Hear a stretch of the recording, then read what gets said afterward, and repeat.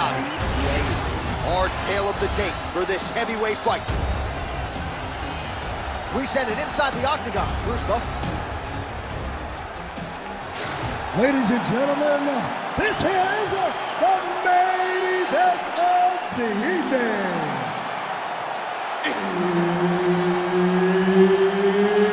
It's time! 5 rounds in the UFC heavyweight division.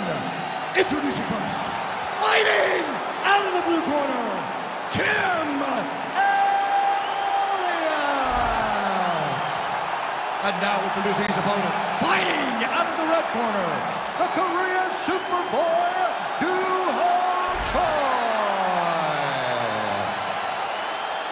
Herb Dean, our referee for this one.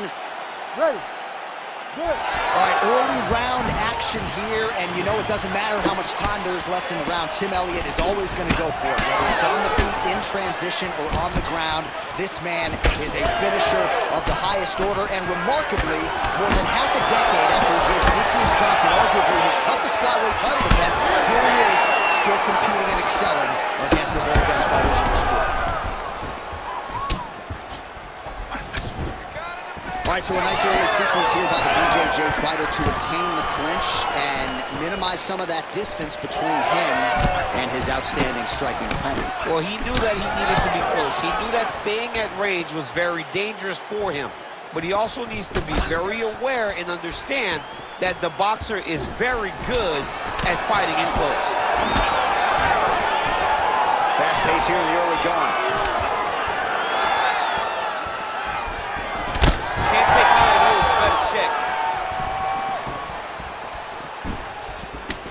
Just out of range with that right hand. Now he's got the single collar in the clinch. Stuffs the takedown there. How good is his takedown defense? Well, missed on that one. When both are prepared, these are the types of fights that we expect. Keeps going back to that jab, keeps throwing that jab, but unable to land. Just misses with the straight right. All right, going for a single leg takedown here. That is usually his takedown attempt of choice, and works out for him there. Absolutely. He is comfortable. He is home when he's in on a single leg. Beautiful block there.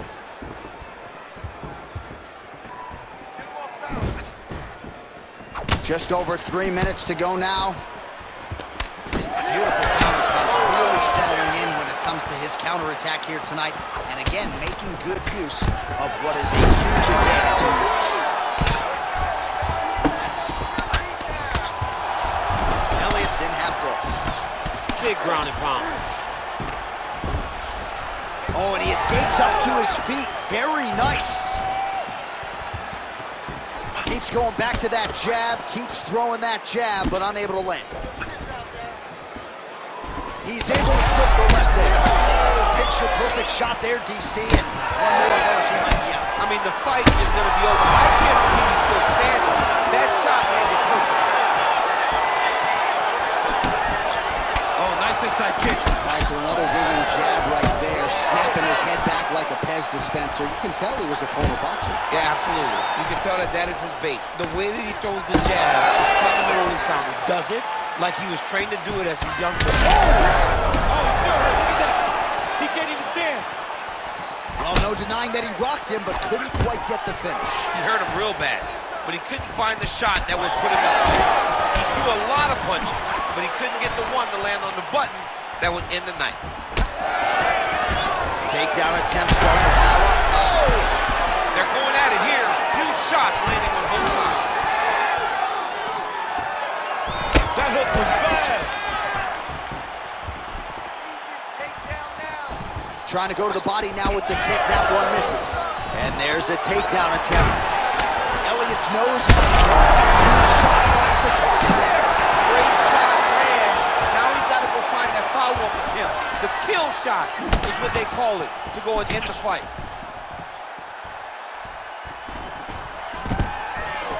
Takedown defense holds up.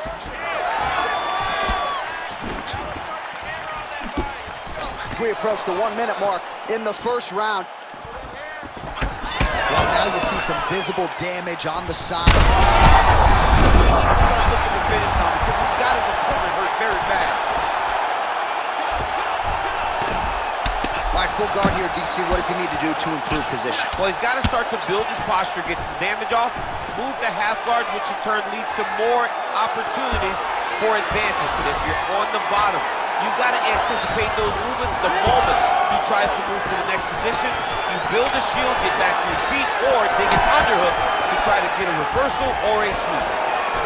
Oh, beautiful straight left hand. That kick blocked by Elliott. Oh! Final seconds of round one. Big shot lands for both guys. That leg kick hurt. I mean, how about those 5 minutes, DC? One of the best rounds of the year. All right, so there's the end of the round. You see the blood trickling down as he makes his way back to the stool. Cut on the bridge of the nose, or so it appears from the strike in that round. Cut man getting right to work. All right, so there's the end of the round, and on one side, thrill, on the other, agony after that knockdown. Yeah, he was able to really damage him with that big punch. You see the hands, the speed, how sharp he is, how technical he is. It allows him to land in spots where his opponent is winging punches. Great strike landed, great punch landed to put his opponent down.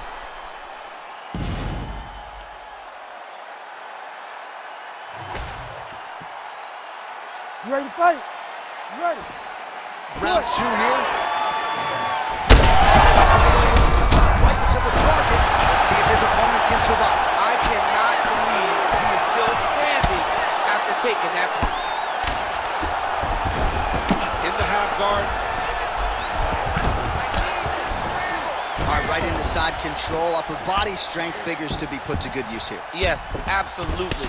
And you got to look for his opponent to turn back into him. He should chase guillotine, but the opponent turns to the opposite side. He can take his back, throw his hooks in, try to choke, or flatten him out and just go for the finish. Look for him to throw that overhand here again. Huge knee lands to the clinch. Oh, and now the underhook, DC. He's got the... Oh, my goodness.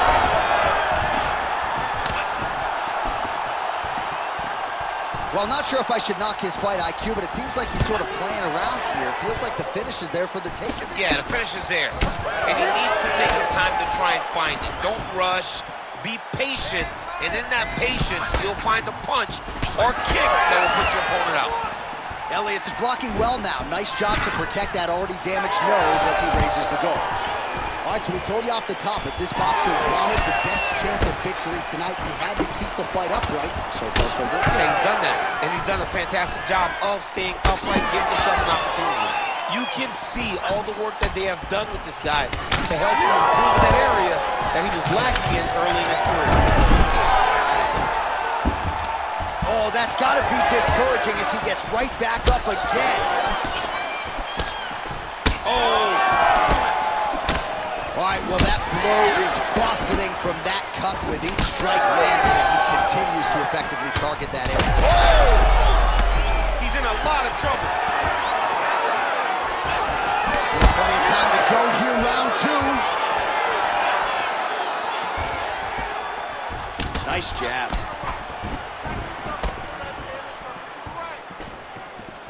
Trying to establish that jab once again.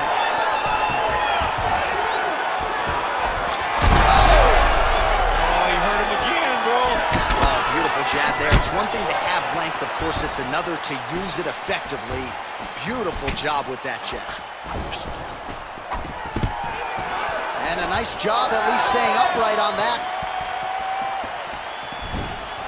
Oh, nice job to slip off the center line there. His head movement has been a huge, huge factor defensively in this fight. It can never be a stationary target, so even if the feet aren't moving, you got to be ready to slip that head at a moment's notice. Well, he was a little bit lackluster and will do it! Oh, my goodness! Yeah, that was just a gorgeous shot to end the fight right there.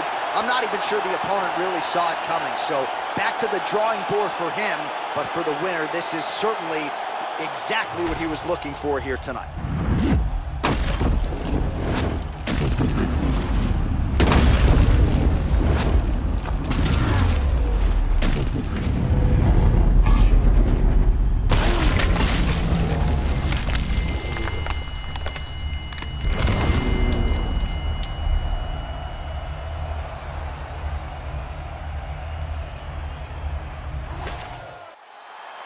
All right, here now, Bruce Buffer with the official decision.